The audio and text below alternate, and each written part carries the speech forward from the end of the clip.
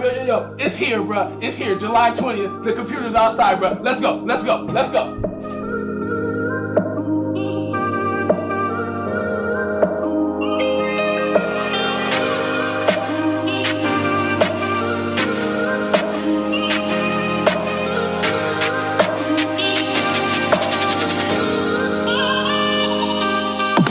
We in there. Oh yeah, there you go. What's up, man? You don't care if I vlog this real quick, do you? Look at all the little accessories. Yo, it's here. I'm ready to crack it open. I waited 30 long days for my custom PC from your boys over at Digital Storm out on the West Coast. Look, man, I'm telling you right now, if y'all need a custom built PC, the process was extremely easy. The hardest thing was that anxiety you get from the moment you actually place the order, all 7 emails when they're updating you through the order, and then the day is supposed to be delivered. I'm ready to get this bad boy open, you feel me? I know y'all over there on live watching me. Y'all said y'all wanted to see it, so this is how I do it. This is me in my natural habitat right now. Unboxing video, Digital Storm, let's go, all right? Woo! Let me get the first little piece of tape. Oh man, it felt so good. Oh, that felt good.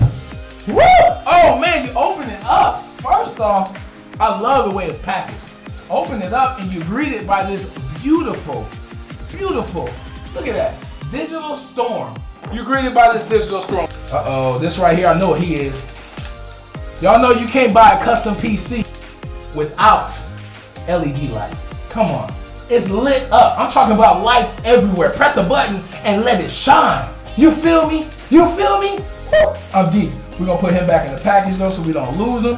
Samsung, a 500 gig Samsung solid state hard drive that I put all the software on, the Adobe and then the boot up programs as well. It's time to get to the bread and butter, baby.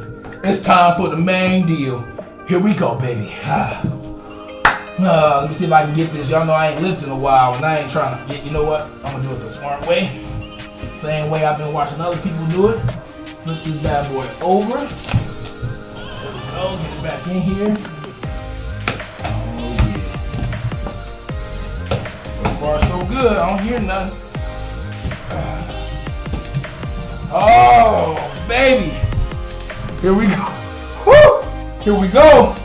Let's flip them on over. Get them upright. Oh man. Let me adjust the cameras because this gonna be sexy. I'm gonna adjust the cameras, y'all. So hold on 1 second. Hold on 1 second. I can already tell that there's nothing broken on it right now. So yeah. Let's get it, baby. Let's get it. Oh baby, this bad boy. Come to Papa, baby. Oh yeah. Oh, it's about 50-something pounds. Dang. Ooh, that's nasty. Hold on. Here we go. Whoa. Oh man, she's sexy. Oh yeah, she's sexy, y'all. God dang. Babe! Babe! Babe, this bad boy is sexy. Oh man. What?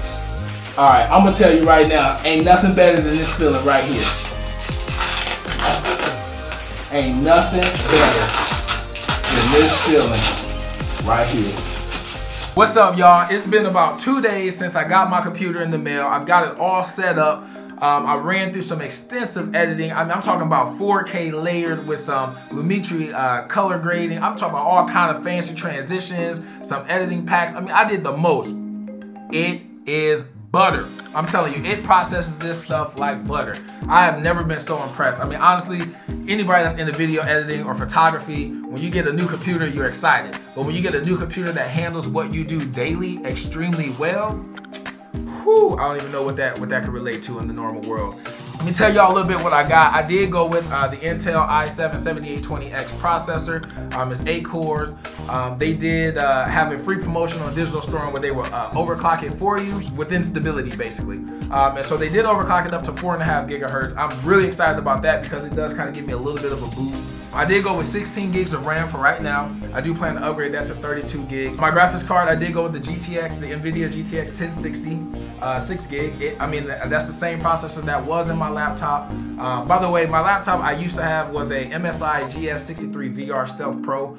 Very, very solid laptop if y'all want the mobile editing and, you know, have the freedom to do things on the go. It was definitely the reason I initially bought it. But now that I'm actually doing more video editing and I'm doing more, I need more processing power, I decided to, instead of invest in another laptop, invest in something that I could actually upgrade over time. Just so you guys know, in a couple days I will do, or maybe not a couple days, but soon I will do a review. You can kind of see my studio setup here.